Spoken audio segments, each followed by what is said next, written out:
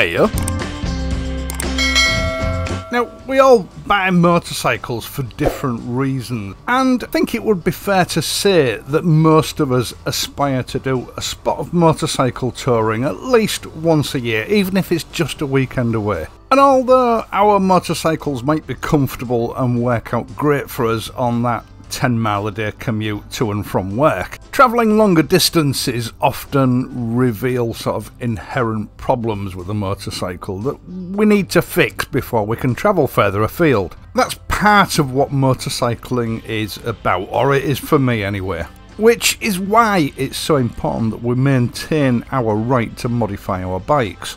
Now, one of the things that Royal Enfield is very good at is providing accessories that allow you to do just that. And a couple of weeks ago I fitted the Royal Enfield touring seats in brown to the classic 350. Ordinarily, when I make a video like that, I'll sort of video fitting the seat, explain how to do it, and then I'll review the accessory that I've fitted. Unfortunately, on this occasion, the weather conspired against me, and I decided that the review of the actual seat itself would have to be a separate video. Now, in the comments section to that video, I got quite a lot of requests for the touring footrests, which I didn't have, and to be honest, they weren't an item that had really, popped into my head. I'd not considered them.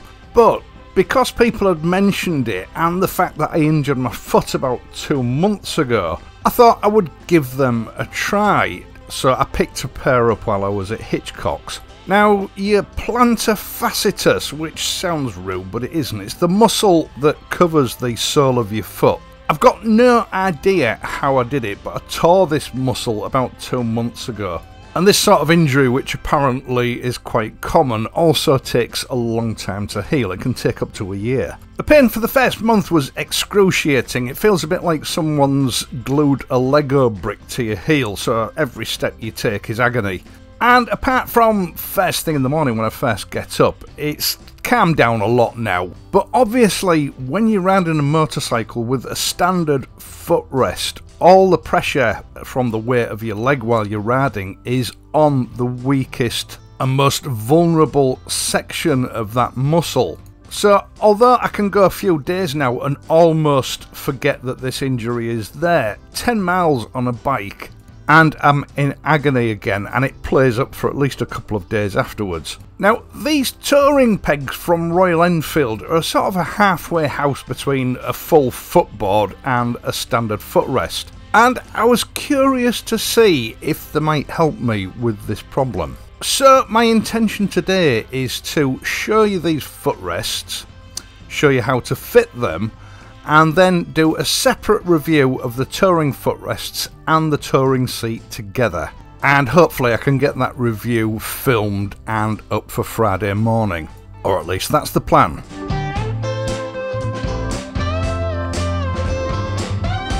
Now, these are of course the genuine Royal Enfield Deluxe or Touring foot pegs, and I would like to point out at this stage that this is not a paid promotion. The only revenue that I get from these videos is either through the advertising revenue from the adverts that you see during and before the video starts, and any kind donations through the super thanks button. And I will of course leave links for these foot pegs in the video description down below for those that are interested. Now, if you're anything like me, when you see these foot pegs, you're not going to be impressed, and you probably won't be impressed with the look of them when they're fitted. They look a bit, how shall I put it, clumsy.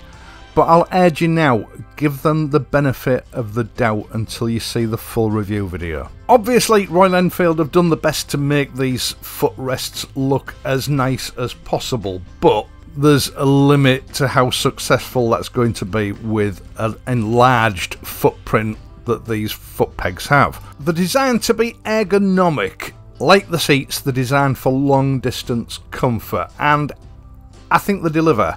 They take the form of a large rubber foot pad. Ignore the white residue on this, I think that's part of the moulding process, it just wipes right off. It provides at least 3 times the surface area to rest your foot on, maybe 4 times, and the whole assembly is of a cast aluminium construction. If I was to hazard a guess, I would say these have been sand cast.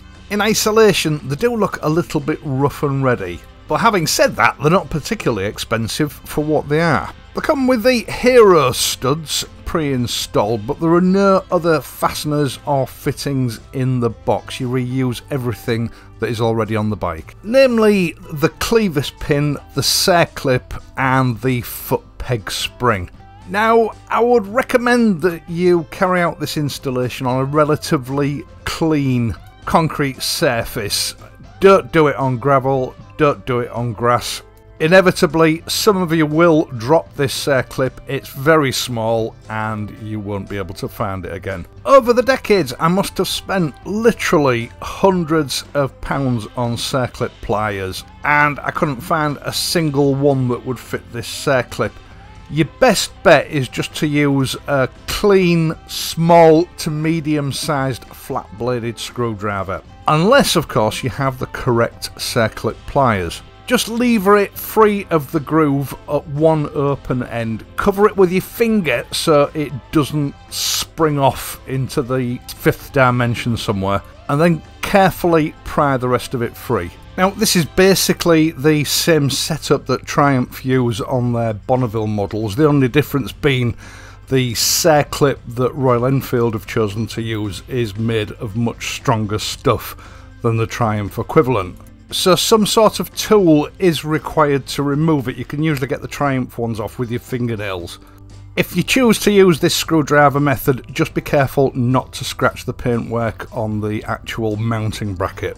You're then free to withdraw the clevis pin. Before withdrawing it completely, just make note of how that spring engages into the footrest bracket and onto the footrest itself. Remove the spring and obviously be careful not to lose it. You're going to need this for reinstallation. Now, I'm working on the left hand side foot peg here, so take your left hand foot peg and offer it up. The curved portion of the fitting on the foot peg should be uppermost. If it's downwards, you've either got the wrong foot peg or you're trying to fit it upside down. It's essential that that curved piece is on the top, because that way if you do ground your foot peg it will flip up rather than pole vault you across the road. I noticed that Royal Enfield had liberally doused this area with a sort of a thick oil rather than a grease, which is unusual. So I cleaned the oil off and replaced it with a good quality grease. That'll ensure that long term the foot peg can move up freely. If it needs to do so, it'll also protect the spring from corrosion. You don't need to absolutely blather it in grease, just smear a thin coating to keep everything free and protected.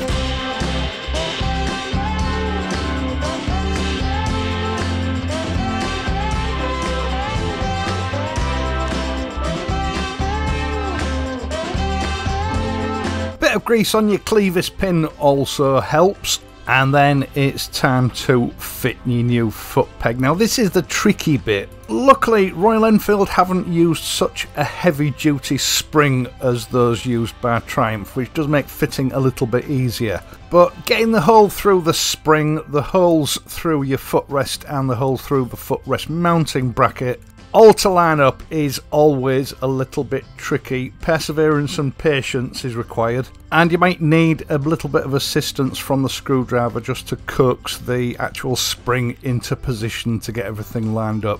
Make sure that the straight long end of the spring engages into the hole in the fitting bracket and that the L-shaped end sits over the top of your actual foot peg, as you can see here. Now, as you can see here, the ends of the foot peg itself are cut at an angle. I was actually having trouble getting the pin all the way through here because I was holding the foot peg itself straight. Now, I thought this might be a manufacturing fault, and I was tempted to get a file and dress the leading edge which you see at the top part of the fitting of the foot peg here off a little bit to even them up, but then I held off because I thought this might be intentional.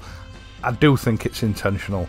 Once you get the bottom hole lined up, this foot peg does sit or fit at a slight angle. At first it looks wrong to the eye, but it actually makes perfect sense once you start riding the bike.